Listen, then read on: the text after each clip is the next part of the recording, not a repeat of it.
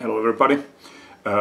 I'm making two record updates, and I decided to do one on CDs and one on vinyl because I've bought so many records. So let's start with the CDs.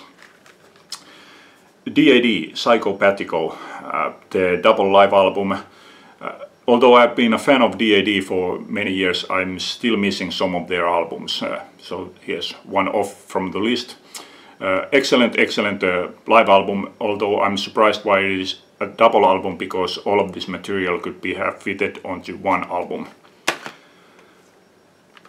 And first story of the day, El Supernaut plays Half Dead. When I went to buy this, I found this and I looked at the title.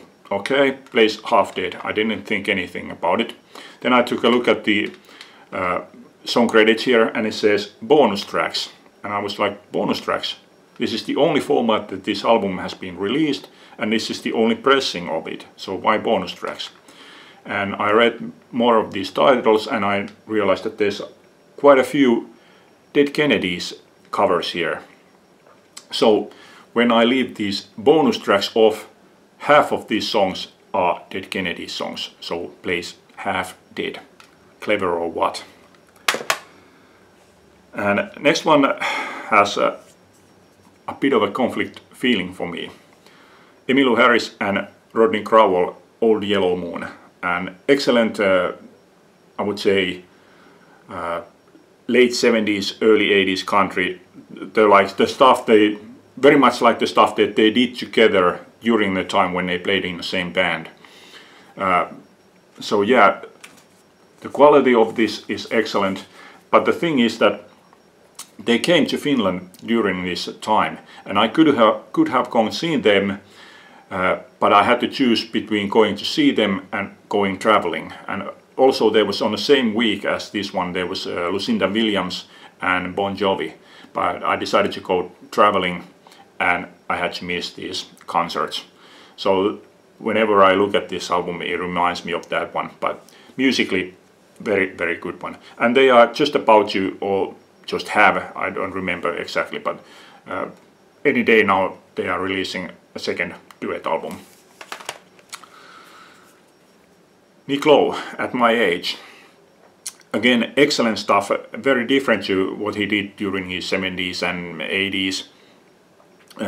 He has mellowed down a lot, but I really like this stuff. This is the fourth of his album in this style. He has released two albums after this, but I'm not familiar what kind of music he has done with those, but this is excellent stuff. Mellow stuff. And to the other end, Accept, Stalingrad. I saw them on this tour, so and I heard from the radio the title track, so I was a bit familiar with this one, but it was big surprise. I mean, this was excellent, really strong, really strong heavy metal album, and really good melodies here. Brilliant album. And again, another one that I was well aware of. I mean, I had heard this album like this, and I saw them live many times during this tour. Michael Monroe, Sensory Overdrive. And again, I have to say that I was surprised how good I thought this was, since I was already so familiar with it. I would have expected it just to like, okay, I know that, so that's what it is, but it still was even better than what I expected. Michael Monroe, Sensory Overdrive. And when I was going home from the record store, I was passing another record store, and it was a beautiful day, so they had these boxes outside where they were selling second-hand CDs. And since they were cheap, I decided to have a look and ended up buying several records. And those records were such that I had simply thought that I would like to hear them, but I didn't have much faith in them. And first one was Hurricanes, Kuvaus, Finnish legends, and this was the only album of theirs that I didn't remember if I had ever heard this one. This was actually a better one than what I expected. not a great one, not among their best, but certainly not among their worst ones. I would say that this was released during the middle of their career, and this is middle of their catalog also. Okay, next one was, okay, I went back and forth with this one. Jim Pembroke, Party Upstairs. Earlier this year I had bought his first solo album, Wicked Ivory, which I didn't like. It was just too weird. But I had a feeling that this one could be a lot more like sensible stuff. Wicked Ivory was just too weird. So I bought this and I felt good that, okay, one more and Jim Pembroke solo album, and this one is going to be a good one. Then I read the sleeve notes and it said that this was done within bad feelings, with a slight depression sort of, because this was done in the aftermath of John Lennon's murder and his friend Ronnie Österberg's suicide, which actually happened on the same day. So I was that, okay, that sounds bad. And then it was also mentions that because his friend Ronnie Österberg was the drummer, this one doesn't include drums. I thought, oh, that sounds bad. But surprisingly, this turned out to be a good one. A good one, not a great one, but a good one. And also there are bonus tracks here, which I felt that they were good addition to this album. And next one, it's been on my mind for, I don't know, 15 years maybe. And that's Madame George, What's Happening. And the problem with me, with this album to me, is that it's a Finnish funk band from the 70s. And Finnish funk band from the 70s doesn't sound too convincing to me. Well, it turned out to be better what I expected. But it's not funk all the way through. There's, for example, a Bad Company cover. It was better what I expected, but again, this is a good album, not a great one. And then Rush, Signals. I wanted to expand beyond moving pictures, but I really didn't know where to go. So I chose this one simply because of the album cover. I like this album cover. And there's a more prominent, the synthesizers are more to the fore here than on the previous albums. I think it even the whole album starts with the synth riff, but they are not here on any dominant role yet. So yeah, I like this. I like this. The songs were really good, and I'm waiting for this one to be reissued on vinyl. I'm probably going to buy this on vinyl, although Rush is one of those bands that I collect mostly on CD. And again, Remu, Andalusian Muistelut. This was released a couple of years ago, and I heard that this was supposedly a tango album. So I was a bit, well, I was like, well, let's see what it's going to be like, but I didn't expect too much. In the end, this turned out to be a good album, a good follow-up album to his two mid to late 80s solo albums. Well, I would say that there is some tango, but not too much.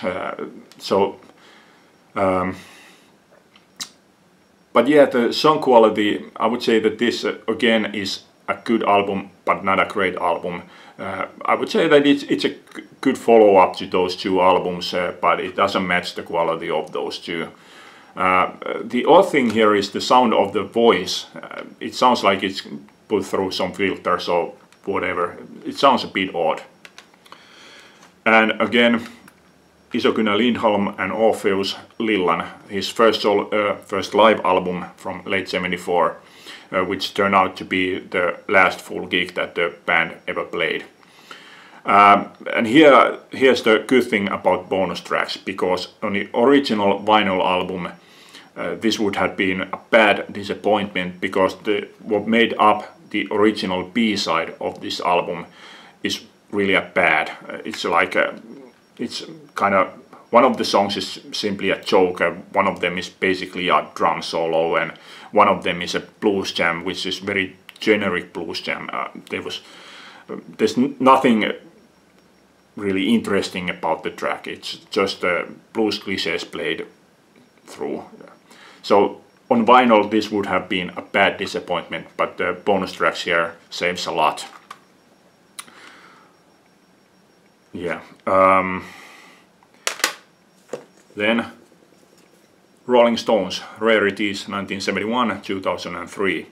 When this was released, I took a look at this track list, and I was kind of like not enough interesting there to me buy.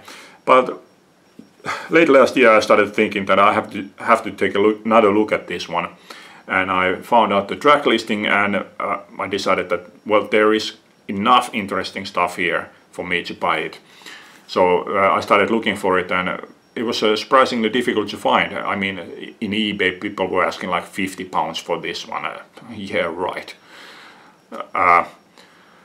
But yeah, but since this is mostly a B-side collection, it shows what is the strength and bad side of the B-sides. Some of the songs are really good, some of the songs are really a throwaway stuff, like the Harlem Shuffle New York mix. I don't like that one. But mostly this is good stuff. I'm such a big Rolling Stones fan that I'm really pleased that I finally got this one on my collection. And then the last artist this time, Marko Haavisto ja Poutahaukat, Outolintu. This is the latest album released from this year. Marko Haavisto is sadly a very little known artist and not really popular in any sense here. So whenever I have a chance, I travel them around here in the most southern part of Finland. But still, if I manage to see them once a year, that's a good result. Last year I didn't see them at all. This time I've seen them now, well, twice, plus one more. Yeah, I bought this from the album release gig. And then, same as this CD, among those CDs I found one of their earlier albums, Täydellinen maailma. Very happy to find this one. And then one more proof of how unpopular they are. I traveled to one of their gigs and I bought this album there, Majakan Vartija. This album was released 5 years ago, and this was limited to 500, and it's still available. Goes to show how unpopular they really are. Hold on, one more. Yeah, most of the times that I have seen them, they play very small clubs, and yet they are, even then they are mostly empty. Like this gig, there was probably 20 people there. But this one had more people. There's a duet album with Kaarle Viikate and Marko Haavisto. These are Kaarle Viikate songs molded to suit more Marko Haavisto's style. Very good gig, very good album. And finally, his solo album from 2 years back, Luojalle rengiksi. I started looking for this late last year, and I did find this from a couple of stores, but always on full price. And when I saw this in one of the department stores here, which I know that they always lower their prices after some time, I was waiting for them to drop the price on this one, and I visited the store time and time again, and it was always full price. Then about a month ago they started a big sale. They were advertising how they are going to put on sale hundreds of CDs, and I went there were maybe 4 CDs, and this was on full price. And I became really upset. I thought that I'm going to pay full price for this, but I won't pay it for that price. I won't buy it from that store. I pay any full price to any other store. But luckily, as time went on, they finally did put this on sale, and I bought 2 copies just because it was so cheap. Okay, that's it for now. Vinyl edition coming up. Bye.